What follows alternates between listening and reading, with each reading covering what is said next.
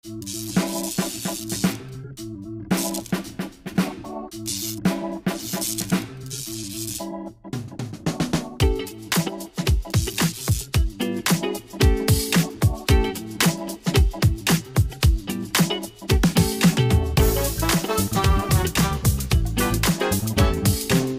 բարի է, եթե դուք տանն եք, հեռուստացույցը միացված է, ջերմ հոսանքները գալիս են դեպի ձեզ, այո, մենք եթերում ենք, քիչ հետո ներսում կլինի Արտյոմ Մանուկյանը, հրաշալի թավ ջութակահարն ու մեր երկրի պարծանքը, դե իհարկե երեկոն կվարի նա, ում սպասում ենք միշտ, դիմավորեք, Ներսես Ավետիսյան։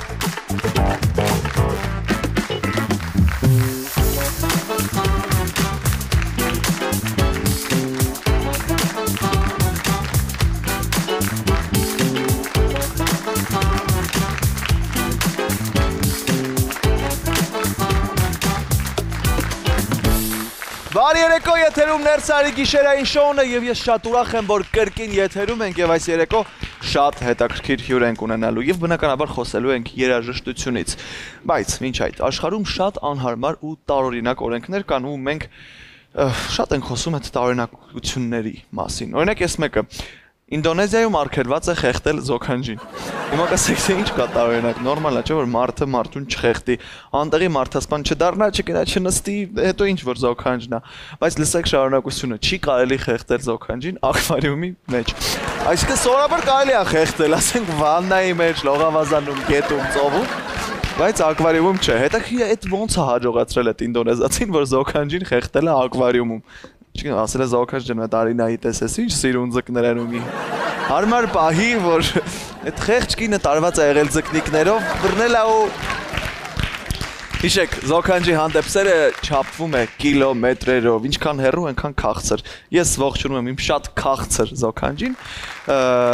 եւ այնպես որ պետք է զգուշ լինել եւ ակվարիումներից եւ զոքանջներից։ Ողջունենք նաեւ մեր նվագախմբին Monkeys Band Հարութին Ռուտային իմ շատ լավ ընկերոջը, ողջունենք Գեղեցկուի Լարային։ Տղեկ բարի երեկո, շնորհակալ եմ որ կրկին ներսում եք։ Ես շարունակում եմ եւ ուզում եմ հենց հիմա հարցնել Ստեփանին, թե այսօր ինչ ենք վայելելու։ Գնանք Ստյոպի մոտ։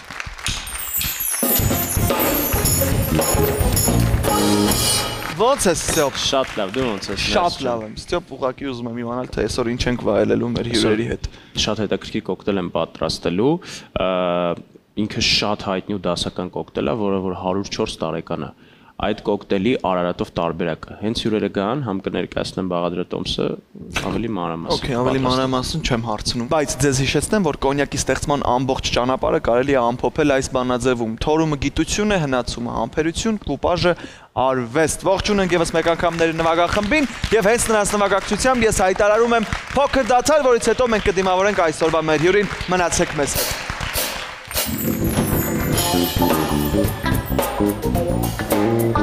Մեր կողքին ապրող համաշխարհային դեմքերը շուտով թավ ջութակահար Արտյոմ Մանուկյանը կպատմի, թե ինչ կա աշխարհում։ Մնացեք ներսում։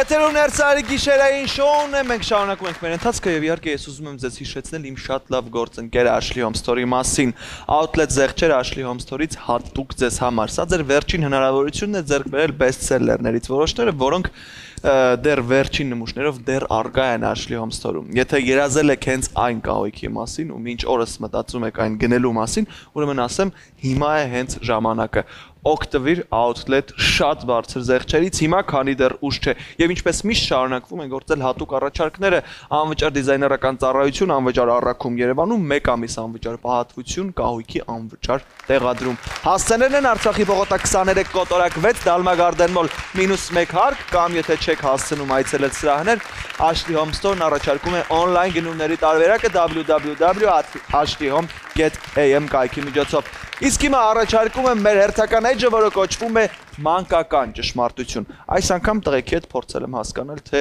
ոնց աղջիկ խոսացնել, աղջկա սիրտը շահել ու սիրահարվել։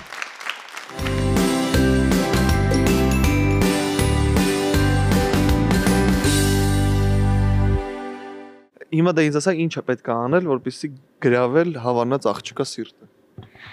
Դե ասենք, եթե հետելի մի քանի հոգի կա, որ Իրանը սիրահարված, ուրեմն այդ աղջիկը դու պետքա թուլացնես այդ հակառակորդի եւ չէ անկապ ասենք դասերից հետո դպրոցի հետև թռնես, հետը կռվի, այլ ասենք այդ աղջիկը, որ հատվածը, որ այդ տղու հավանում է, պետք է այդ հատվածը թուլացնես։ Ավտոկարն Էլ նվերներ կտամ, ծաղիկներ կտամ, լիքը նվերներ կանեմ։ Իսկ եթե ինքը առարկայական նվերներով չհամոզվի, ասի ես ինձ պետք չի այդ մեքենան ծաղիկները։ Խելքով օրինակ։ Կամ համ խելքով, համ ուժով։ Հենց ուժով։ Ինչ ասենք, ինչ անես։ Համ խելքի ուժով, համ ֆիզիկական ուժով։ Հա։ Օրինակ այդ բայց ոնց պետք է ցույց տաս ֆիզիկական ուժդ։ Հո իրան չես վերցել ու ֆրցնես, բան գցես։ Մուսկուլներ եմ ցույց տալու, ինչ պետք է։ Չգիտեմ։ Գլուխ չեմ անում ես աղջիկերքից, վաբշե։ Գլուխ չեմ անում։ Օրինակ ծաղիկ կնվիրեի, ասենք։ Ասենք երկու պլանավոր է ինչ կանե, օրինակ 2 շաբթի ծաղիկ կնվիրեմ։ Օրինակ ուրբաթ մի բան կնվիրեմ, նենց մինչև գնամ, հասնեմ այն պահին, որ ինքը արդեն վրաս մի քիչ ուշադրություն է դարձնելու, էդի արդեն շատ հեշտ է վեկալել է։ Ինչ է պետք անել, պատկերացնենք, եթե ինչ-որ մի աղջիկ դուրս եկել է, որպեսզի շահես այդ աղջկա սիրտը։ Բայց ես կսիրեմ։ Ինչի մտածում ես չես սիրելու։ Չգիտեմ։ Ինչ ես տենց մտածում, լավ։ Որովհետև սա գեշ է։ Շտանում ավելի լավ աղջիկներ կային, բայց ինձնից մեծ էին, դրա համար այս չուզեցի էլի։ Մի տարի չի ամուսնանալու։ Միջին վիճակագրական հայ տղամարդու պատասխան Ռուսաստանում բնականաբար կանայի կապեր։ Բայց մտածել էի, օրինակ ոնց պետք է շահեիր այդ ռուս աղջիկի սիրտը, գիտես այդ գաղտնիքները, կամ դու քո մեջ պլանավորել ես։ Աշտը հա։ Ինչ աղջիկ գտնում է աշկով հետ ալիս։ Ուրեմն պետք է ամեն կերպ ինչ-որ հերոսություն անես, ոչ թե Spider-Man, Superman։ Այլ ասենք, այդ աղջկա ուզած բաները իրան նվիրես, տենց բաներ անես, հետո վերջը սպասես երբ ինքը քեզ խոստովանելու։ Օրինակ, մի դժբախտությունից մի բան կմտածեի։ Ու ֆիզիկական ուժն էլ գումարած, եթե պետք է գալիս ֆիզիկական ուժը, այդ էլ գումարած կանեի ու կփրկեի աղջկան։ Ինչ դժբախտություն խոսքի։ Ժոր հարցես տալիս։ Ունես հավանած աղջիկ։ Օ, չէ, տենց ռոզիսկի բողներից մի խոս։ Նայ, հոպ, մի խոսա աղբորպես, help, please, չէ մի խոսա, ոնց ուրիշ բանի մեջ խորացա, էլի։ Հա, ինչի մեջ խորացար, էլ ասա ես էլ իմ։ Արդյունների։ Քյարդունների։ Սիրած աղջիկ ունես։ Հա։ Սիրած աղջիկ չի, մենք ենքան իրար ընկերներ ենք, որ ես իրան համարում եմ որպես քուր։ Ջոգիր։ Դու ունես սիրած աղջիկ։ Որ ճիշտն ասեմ, ունեի,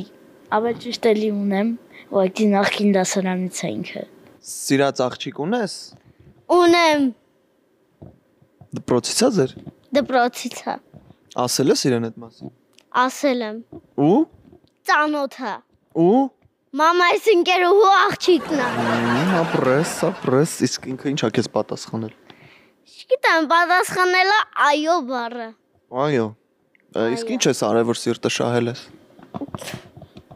Ինչ եմ արել։ Ինչ ես արել։ Ուղղակի հրավիրել եմ։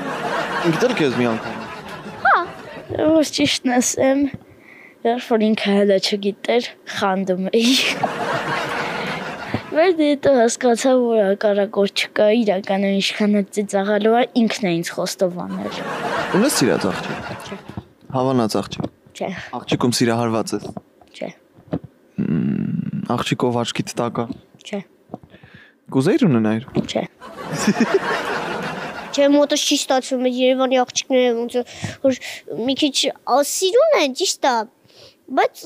ինձ դժվար է էլի իրենց կպցնելը։ Բան եմ անում, չրփում են։ Ինչ զարե որ քեզ չրփել են, վա։ Չեմ հիշում, բայց չրփել են։ Միշտ մտքից մեջ ասում եմ, ամուսնանամ թե չամուսնանամ, ամուսնանամ թե չամուսնանամ։ Ինչ ես մտածում։ Մամայի թե ուրախ ընտանիք կլնենք։ Քիչ էլ կասկած ունեմ, որ ուրախ ընտանիք կլնենք, որովհետև ամեն մեկի ինչի որ հանդիպում է ուրախ ընտանիք։ Բախտը։ Երկուսի համար էլ դժվար է համբերել։ Ինչին համբերել։ Բախտին։ Հա, բախտին։ Երբ են երեխեք ունենալու, քանի երեխեք են ունենալու։ Քանի երեխա ես ուզում դու։ Չգիտեմ։ Կուզեի շատ որ 7 հոգի լինեին։ 7։ Դժվար կլներ, չէ՞, բայց։ Դժվար կլներ իրանց հետ բան անել, բայց ասում եմ արդյունքը հեշտ կլներ։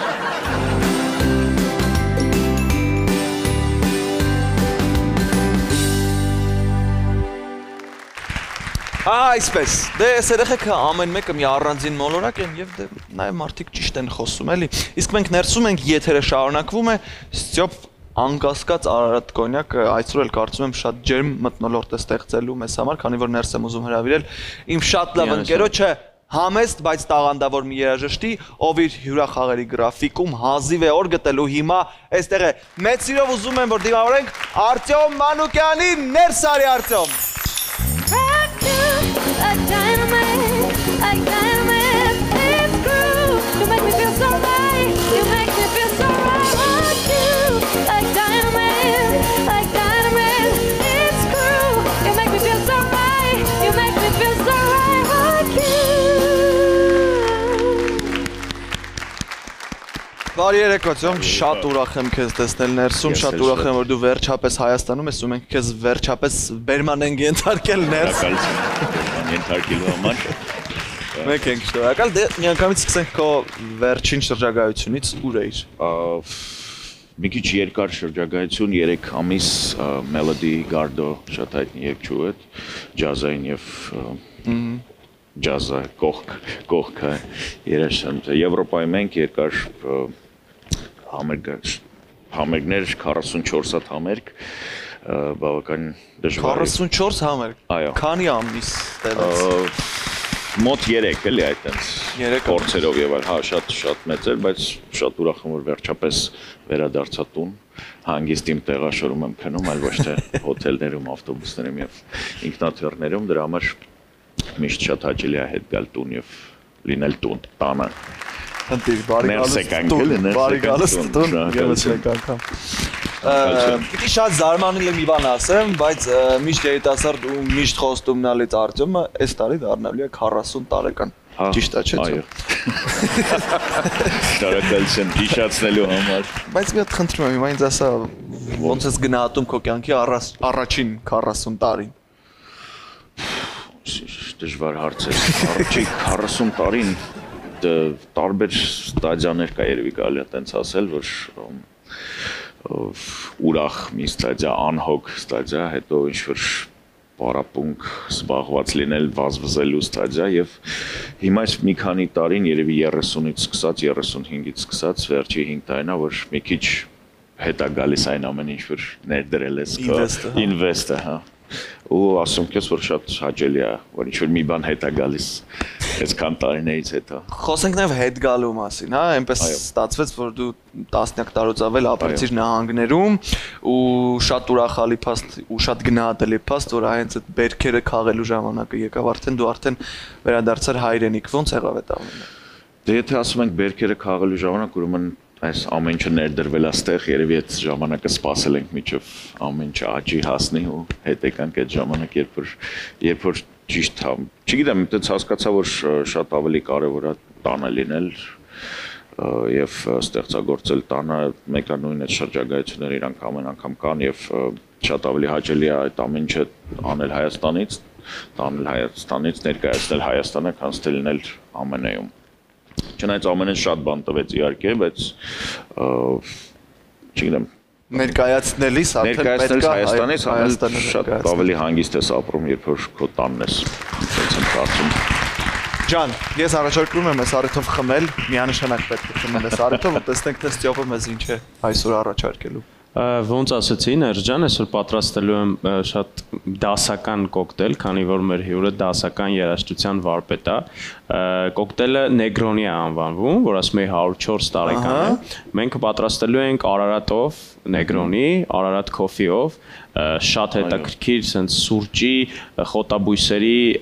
դառը քաղցր բալանսավորված վերջնահամով։ Այսա 2 րոպեից պատրաստ կլինի։ Մենք սպասում ենք, դու հենց պատրաստ լինես աչքով դուր։ Խմելու առիթները շատ են հաստատվի հետ։ Շատ լավ, բայց մինչ իմ սիրելի հարցերին անցնելը ես ուզում եմ տալ բոլորին մի շատ հուզող հարց, հա։ Վստահաբար այս հարցը շատ տվել են, վստահաբար այս հարցին շատ պատասխանել ես, բայց չենք կարող չանդրադառնալ։ Դու Օսկարակիր ֆիլմի երաժշտության կատարողներից մեկն ես, խոսքը Green Book ֆիլմի մասին է։ Նախ ես քեզ եւս մեկ անգամ շնորհավորում եմ, Շնորհակալություն։ Խնդրում եմ ինձ ասա ինչ զգացողություն է, երբ գիտես, որ դու մի շատ մեծ գործի մասնիկն ես։ Նախ ասեմ, որ այդ ֆիլմը երբ որ նկարահանվել էր եւ պետք էր լիներ երաժշտություն, կոմպոզիտորը, գլխավոր կոմպոզիտորը Քրիս Բաուրսը զանգարեց ընկերոջս եւ ասաց, որ թավուշտակար է պետք, որտեղ ֆիլմում կա թավուշտակար, որը իմպրովիզացիաներ է նվագում եւ որոշել ենք, որ դու պետք է ոնց որ նվագես իր այդտեղ ոչ թե մարմնավոր ես, այլ այսինքն ինչ որ ինքը նվագում է ֆիլմում, դա ես եմ նվագում։ Ես ֆիլմը նայեցի, լավ ֆիլմ էր, այդ տեղերը սաղ նվագեցինք, շատ հետաքրքիր էր, բայց չէի պատկերացնի այնքան, որ դա կարող է գնալ Օսկարի։ Այո, եւ առավոտը լավ հիշում եմ Ամերիկայում արթնացա Լոս Անջելեսում ու հեռախոսս ուղղակի տրաքում էր, հա, այդ բառը գմփում էր էլի։ Ու շնորհավորանքներ եւ այլն, որ merci շատ, merci, որ ֆիլմը ստացել է Օսկար եւ մենք բոլորս այդ ֆիլմի մեջ ենք եւ դրանից հետո մի հատ էլ ֆիլմը նայեցի, հասկացա, որ այո, շատ հետաքրքիր է, շատ լավ, բայց լավ ֆիլմ է, շատ ամենակարևորը արժի էլի։ Չէ, բայց շատ ես նշել եմ արդեն քո համեստության մասին քեզ ներս հրավիրելուց առաջ, բայց այդ շատ կայֆ էր, որ Տյոմ Օսկարը կինոն, բան ասում, դե ֆիլմ ուղարկեցի, նայեցի, լավ ֆիլմ էր։ Դե չգիտես գագում ոնց պատկերացնես, որ տես մի բան պետք է լինի, բայց կարևորը որ լավ ֆիլմ է ու լավ երաժշտություն է ու շատ հաճելի է լինել մի մասնիկ, մեծ մասնիկ այդ ֆիլմի։ Վստահաբար, այո, դա այդպես է ու շարունակենք խոսելով աշխարհի Եթե բոլոր արտիստների համար երազանքային մրցանակներից անդրադառնանք Grammy-ին։ Հա, այդ էլ անցած տարվա։ Որտեղ եթե չեմ սխալվում, այնտեղ կար Floor ալբոմը, որտեղ դու եւս ունեցել ես քո մասնակցությունը։ Այո, այդ էլ Gretchen Parlato ջազային երգչուհի, որը հավաքեց մի պրոյեկտ, որը կոչվում էր Floor, 4 հոգի երգչուհիներ, 2 բրազիլացի երաժիշտ եւ ես։ Այդ ալբոմը ձայնագրեցինք 3 տարի առաջ Նյու Յորքում, ահագին շրջագայեցինք ալբոմի մեջ ու երբ որ եղավ COVID-ը, Grammy ոնց որ հանձնեցինք այդ ձայնասկավառակը Grammy-ին եւ դարձանք նոմինանտ։ Չշահեցինք ափսոս, բայց օֆիցիալ Grammy նոմինի եմ տենց համարվում, հա։ Այդ արդեն ֆանտաստիկ է։ Դրա համար եւս պետք է շափարենք հաստատ Արտյոմին։ Արտյոմ, քո համագործակցությունները վստահ եմ արդեն բոլորներ ովքեր չգիտեին իմացան, որ շատ տպավորիչ են, հա, բայց ես ուզում եմ դու խոսես քո ամենակարևոր համագործակցության մասին։ Կարևոր համագործակցությունը, չգիտեմ, շատ կան, իմ համար շատ կարևոր է, որ իմ ոնց որ պրոֆեսիոնալ կյանքը ստեղծվել է Հայաստանում եւ շատ մի մեծ խմբի հետ, որը իմ համար մեծ ոնց որ ծնողներ են իրանք դարել, դա Armenian Navy band-ներ Արտյոմի հետ, որոնց հետ ես 12 տարի շնորհակալություն նվագել եմ, որը իմ համար մնում է եւ պատմական հայ ազգի համար, հայ երաժշտության համար մնում է պատմական մի խումբ, որտեղ նվագում էի համ բաս գիտար, համ թավջութակ, այդ խումբը իմ համար շատ եթե հարցնես, ամենա տենց ֆունդամենտալ մեծ ոսկի տառերով գրած կյանքից մեջ խումբն է։ Հետո երևի բոլոր շատ Ռուբեն Հախվերդյանի հետ եմ երկար տարիներ նվագել, որ դա իմ համար տենց կյանքի ավելի պատմություններ էլ եւ որպես դասատու եւ որպես ընկեր եւ որպես իր երաժշտությունը իր հետ նվագելուց շատ ավելի Խորքային ես ընկալում, այո, հաստատ իմանում ես ու հասկանում ես իրան էլ ճանաչելով։ Հետո Ամերիկայում չգիտեմ, կային մի քանի հետաքրքիր պրոյեկտներ, Ռիկի Մարտին կար մի պերիոդ, Մեյսի Գրեյ կար։ Էդ ուր ես խփե ասե։ Գործի է, պրոստը գործի է։ Տենց, այդ մի բան է։ Շատ լավ։ Ես առաջարկում եմ մենք կարճ անդրադարձանք նահանգներում քո կյանքին, բայց հիմա մի քիչ ավելի երկար խոսենք այս մասին։ 2010-ին դու տեղափոխվեցիր Լոս Անջելես, բայց հիմա գիտեմ, որ վերադարձել ես տուն։ Ամեն դեպքում 10 եւ պլյուս ավել տարիներ ապրեցիր նահանգներում։ Լավ շատ դից արագ ասեմ, որ առաջ 2 տարին շատ դժվար հիասթափություններ, չեմադանդ միշտ պատրաստ գնաց հետ Երևան եւ կարծում ես որ ինչ ես անում ստեղ, ոնց կստացվի, լավ ես լավ է Երևանում, ինչ էր պետք, ինչու եւ այլն, շատ մարդիկ օգնեցին, իհարկե երաժիշտներ օգնեցին, Տիգրան Ամասյան եւ այլն եւ Արտյոմ նույնպես հավաս ասացին, որ պինդ բնա, լավ կլինի, հետո բայց ինքն իրանով որ ասում են Երևանում չէ, ասում են մեկը որ գալիս է քաղաք, խոսում են միանգամից իր մոտ սա ստացվում։ Ասեմ քեզ որ Լոս Անջելեսն էլ է տենց, այսինքն մի 2-3 հոգի խոսում են ու միանգամից ոնց որ մի հատ հետաքրքրություն առաջանում ու սկսում ես աշխատել։ Սկզբից որպես բաս գիտարա էր փորձում ինձ բանանել, ներկայացնել Լոս Անջելեսում, բայց հետո տեսա տենց տպեր ու դեմքեր, որոնց ասիլ չէ լավ ես շարունակեմ իմ թավջտակով ու թավջտակով ոնց որ ստացվեց, քանի որ իմ առաջի գործիքն է ու հիմնական գործիքն է, տենց մնացի թավջտակը, շատ ֆիլմեր սկսեցի ոնց որ հոլիվուդյան ստուդիայում էի աշխատում, որտեղ լիքը ֆիլմեր կար, այդ Green Book-ն էլ տենց ստացվեց, հետո Netflix-ի մի քանի սերիալներ Cartel Land, մոռացա, մի քանի հատ կինո կա, որ մենք նվագել եմ եւ իմ երաժշտությունն եմ գրել, իմ երկու ձայնած կավառակը ձայնագրեցի,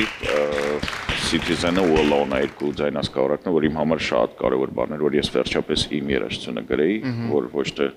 լինե ինչ-որ մեկի համար կատարող, հա։ Այո, հա, բայց շատ երկար սպասում էի, ուզում էի տենա ես ինչ կարամ գրեմ, ու ոնց որ վատ չի ստացվել, տենց մի քանի երկու ձայնած կավառակով տենց հասանելի են մարդկանց։ Այո, իհարկե, բոլոր հարթակներում, Արտյոմ Մանուկյան այդքանը։ Լավ տեղ Ամերիկան սովորելու, հասկանալու, մի քիչ մակարդակը բարձրացնելու, I mean,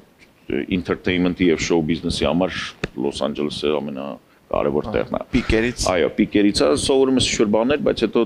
շատ ավելի լավ է բերել դաստը եւ ներգրավել առօրյա Երևանյան կյանքի մեջ, որը մեկ-մեկ զբոյեր է տալիս, բայց ոչինչ։ Շնորհակալություն քեզ հենց նաև դրա համար, որ դու այն ինչ որ հավաքել ես այնտեղից բերել ես կիսելու քո հայրենակիցների հետ։ Ստյոպը ինձ հուշում է, որ պատրաստ են մեր 100 քանի տարեկան Արարատի կոկտեյլները։ Շնորհակալություն Ստյոպ։ Շնորհակալություն։ Դե քեզ բարի գալուց տուն։ Շնորհակալություն։ Սպասում ենք քո նորանոր հաջողություններին։ Եկանք հասանք Երևան։ Այո։ Եվ խոսենք Երևանի մասին, քո Երևանի մասին, որտեղ մեծացել ես եւ այսօրվա Երևանի մասին։ Վստահաբար դու համեմատականներ տարել ես եւ այն Երևանը, որտեղ դու մեծացել ես, հետո Երևանը, որը թողը գնացել ես նահանգներ ու հետ ես եկել բացարձակ այլ Երևան։ Տենց բան կա, չնայած Երևանը միշտ տենց տեղ է, որ ինքը իրա միշտ սիրում ես, իրա բոլոր պրոբլեմներով, որտեղ երբ մեկ-մեկ ասում են, ոնց ես գնացել հիմա Երևան, դե լավ չի բան, բայց ով ասել որ 89 թվականին կամ 90 թվականին դες ինչ-որ մեր միշտ ինչ-որ պրոբլեմներ ու ծանրություններ կա, բայց քո տունն է, չեմ կարծում որ մեկը չի սիրում իր տունը։ Դրա համար ես ծնվել եմ 83 թվականին սովետական Երևանում երրորդ մասում, լրիվ ուրիշ կյանք էր, հետո 89-90-91 պատերազմ ցուրտ ու մութ տարիներ, երրորդ մաս թավջտակով նվագել, այդ շատ հաճելի ամենօրյա բազա։ Այո, ամենօրյա ոչ հաճելի հիշողություններ, բայց որոնք հիմա էլի սիրում եմ եկա շատ ու շատ սիրում եմ այդ մարդկանց, որոնք այդ բաները ստեղծում են իրանք էլ ինձ։ Ախպերս դաշտամուրը, ակարդեոնը, դաշտամուրը, ջութակը, շոպենը, բանսա։ Շոպենը։ Այո, իհարկե, ամեն ինչ կար, բայց դա էլ է քեզ տալիս մի ուժ, որ հետո կարողանաս ապրես էլի, ապրես ու լինես շատ ավելի կրեատիվ, շատ ավելի ստեղծագործող ու շատ ավելի մեծ պատկերացման կյանքի մասին։ Հետո լքել եմ 2010 թվականին, ճիշտ ասած, այդ ժամանակ կարծում եմ, որ Երևանը մի քիչ սահմանափակ էր, այդպես կարիերայի աճի ինչ-որ հարցով, մեկնեցի մի քիչ ոնց որ բացվավ ավելի շատ աշխարհակալումը եւ երաժշտական եւ տեխնիկական հարցերով եւ ընդհանուր եւ հիմա վերադարձա Երևան, որը շատ սիրում եմ, որ շատ տարբեր է, շատ նոր երիտասարդություն, նոր վոկալինիա ոնց որ եկել, որին դու չես ճանաչում, իրանք քեզ ճանաչում, բայց շատ հետաքրքիր է, որովհետեւ մեջը այդքան տաղանդավոր մարդիկ կան, որ շատ հաճելի է համագործակցել իրանց հետ եւ ճանաչել եւ տեսնել ինչ կլինի հիմա Երևանում։ Խոսենք այսօրվա Երևանից ու երաժշտական Երևանից, որի կարկառուն դեմքերից մեկը դու ես։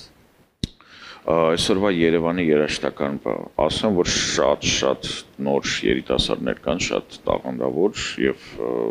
որ շատ ողջունելի է եւ հետո ինֆորմացիան հիմա ինչ որ կա ինֆորմացիան շատ ավելի շատ է, քան թե մենք ինչ որ ունենք մենք, եթե մենք ունենք մի հատ կասետ ու մի հատ դիսկ, հիմա գիտես ամեն ինչը կարելի է գտնել, սովորել, պարապել, գործիքներ ունենալ, ես հիշում եմ իմ առաջի բաց գիտարը, երևի սամացվետի խմբերի գիտարներից են, սենց պրովոդով ված, ու հիմա ասենք ամեն մի երիտասարդ ունի լավ գործիք, լավ ինչ-որ բաներ, հասկանում ես, դա էլ արդեն մեծ լավ տարբերություն։ Տենց հիմա ունեմ քարյակ Երևանում, որը բաղկացած է հայ երաժիշտներից, ես եմ եւ 3 իմ ընկերները, ֆանտաստիկ երաժիշտներ են ու փորձում եմ այդ քարյակով Հայաստանից գնալ դուրս եւ ներկայացնել համընկերներիս, ներկայացնել համին երաժշտությունը։ Դրա համար շատ հավատում եմ այժմյան Երևանին եւ երիտասարդությանը։ Պետք է մենակ աճենք, էլի։ Մենակ շատ բաների հետևից չընկնենք։ Առօրյա այդ հոգսերը, գրդոնները եւ այլն այդ ամեն ինչը մի քիչ բան անում, ստոպա տալիս աճին, էլի պետք է մի քիչ Արտոն լավ խոսք ունի, պետք է միշտ մտածել աշխարհին, ոչ թե մտածել որ դու Աբովյան փողոցի ու պրոսպեկտի ամենալավ երգիչն ես կամ թավջտակարն ես, այլ մի քիչ աշխարհի մեջ մտածել, էլի, որովհետեւ արդեն ժամանակն է որ սաղս լինենք աշխարհի մի մաս, այլ ոչ թե գլոբուսից դուրս, էլի։ Դրա համար մեծ մտածենք, էլի, ամեն ինչի մեջ, համ դերասանության, համ երաժշտության, համ խոհարարության, համ ինժեներության մեջ, ամեն ինչի մեջ, այդ դա հագին սկսվել է, բայց կարեր շատ ավելի արագ զարգանալ, էլի, չեզրափակվենք Երևանի մակարդակով ու Երևանյան վակուում մեջ, այո։ Խոսելով ավելի լայն ընկալումներից, Թյոմ, օրինակ ինձ հետաքրքիր է, որ մարդ ով ապրում է Լոս Անջելեսում, բայց կապ չունի այնտեղի հայ համայնքի հետ, այո։ Ոնց կբնութագրես ամերիկյան երազանքը, արդեն այդ ընկալումով։ Ամերիկյան երազանքը նախ ինքը իսկականից կա, տենց հասկացողություն, հա, երևի կա, որտեվ մեկ ասում են դե չէ չկա, բայց ինքը իսկականից կա։ Ամերիկան սիրում է աշխատող մարդ, անկեղծ, չնայած Լոս Անջելեսը այդքան անկեղծության հետ շատ կապ չունի, Հոլիվուդյան սուտով սետկի եւ Ամերիկայի միշտ կարան ժպտալով ասեն, մենք ես կզանգենք վաղը եւ կյանքում չզանգեն, այո, կամ ասեն որ դու աշխարհի ամենալավն ես եւ հետո ուրիշին ընդունեն գործի, այդ տենց բաներ կա, բայց ամեն ինչ կատարվում այդ հոլիվուդյան ժպտով, այո, բայց աշխատասիրությունը եւ մարդկային էլեմենտները աշխատում են Ամերիկայում, այսինքն եթե դու իսկականից ինչ-որ մի բան ուզում ես վիզ դնես, տենց ժողովրդի ասում, դու կարաս հասնես դրան, կարաս հաստատ հասնես ու աշխատասիրությամբ երևի, միակ այդ բանն է, էլի։ ու այլի այդ համայնքի մեջ ասելով ես հասկանում եմ ես շատ եմ սիրում հայ համայնքը Լոս Անջելեսում, հա ունեմ ընկերներ եւ այլն շփվում ենք, բայց այդ համայնքն էլ այսպես եզրափակում։ Էլի վակում է, էլի վակում է, դու էլի Երևանում ես։ Էլի Երևանում ես, շատ անգամ շատ ավելի հին Երևանում ես, քան թե իսկական Երևանը, շատ անգամ շատ ավելի տարբեր խնդիրներով եւ շատ ավելի տարբեր հետաքրքրություններով։ Այո, այո։ Չէ, ես հենց այդ իմաստով հարցը տվեցի, նշեցի, որ այո, դրա համար կարծիքով շատ տարօրինակ է գտնվել Լոս Անջելեսում եւ լինել էլի նույն վակուումում, երբ որ 15 մետր քեզանից այն կողմ գտնվում է այն ամեն ինչ որ ինչի համար դու երևի թե եկել ես ամենասկզբից դրան, բայց մոռանում ես,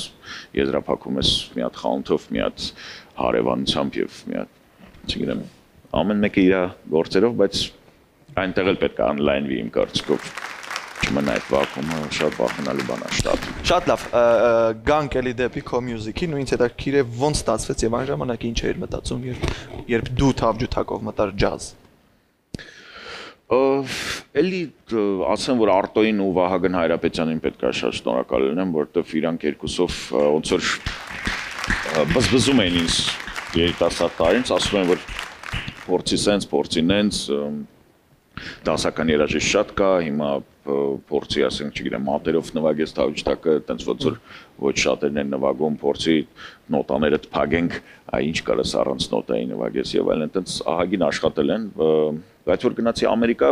բաս-գիտարով պարապում էի, ու հետո որոշեցի, որ իսկ ինչ կլինի, եթե ես բոլոր ինչ որ հասկանում եմ սենց նվագեմ, տեղափոխեմ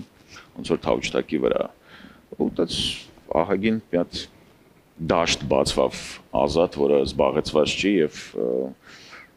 չգիտեմ, ես իմ ոնց որ դիզայնը տենց գտա։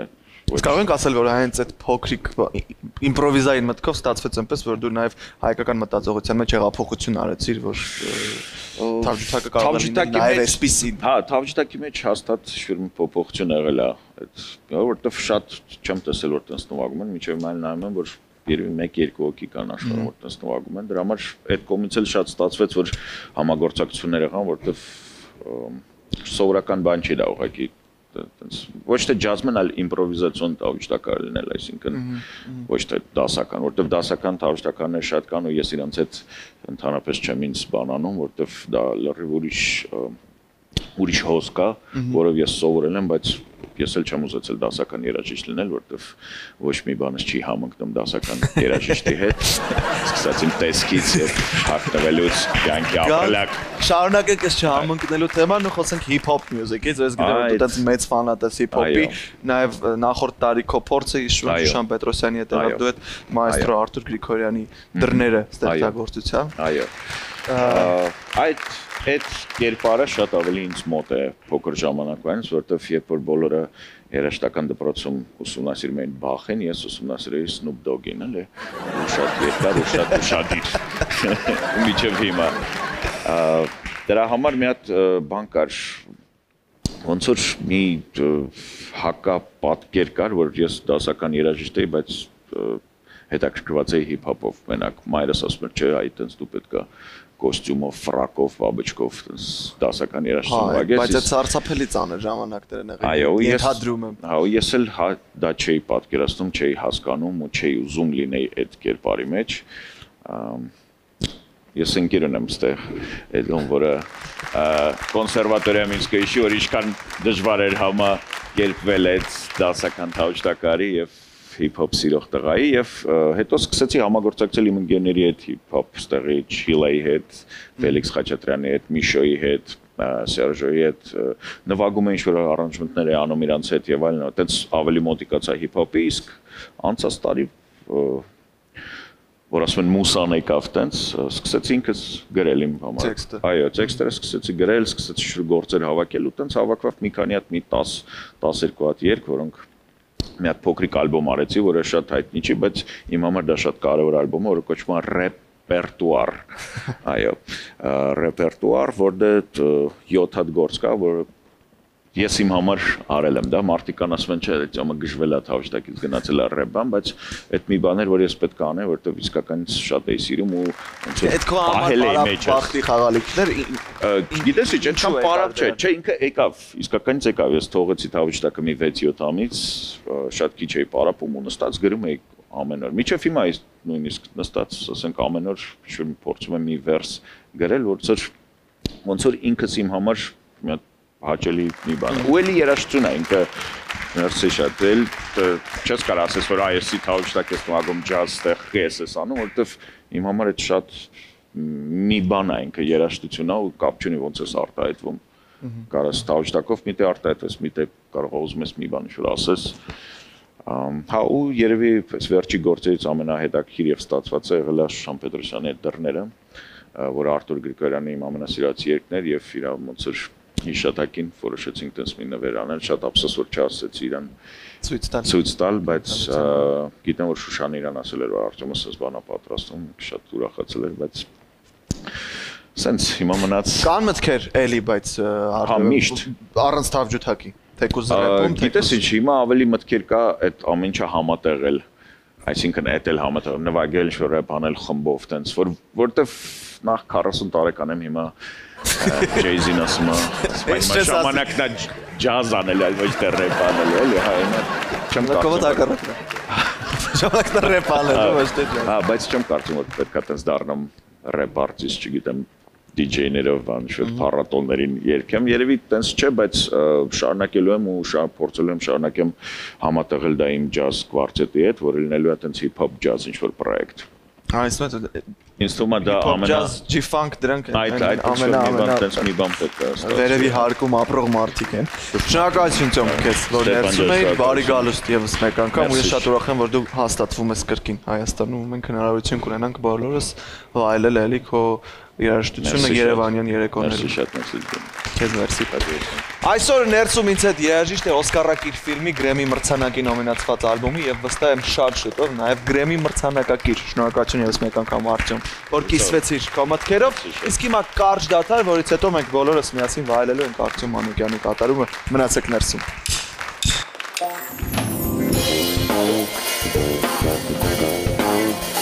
Կարճ դադարից հետո Արտյոմ Մանուկյանն իր թավ ջութակով, իսկ դուք վայելեք երեկոն։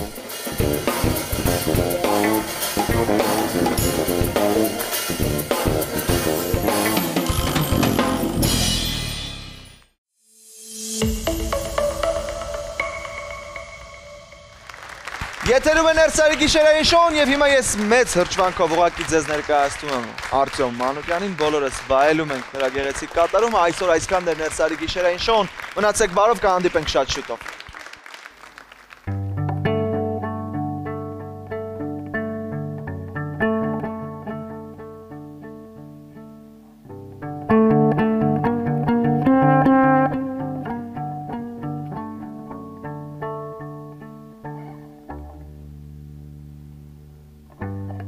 Thank you.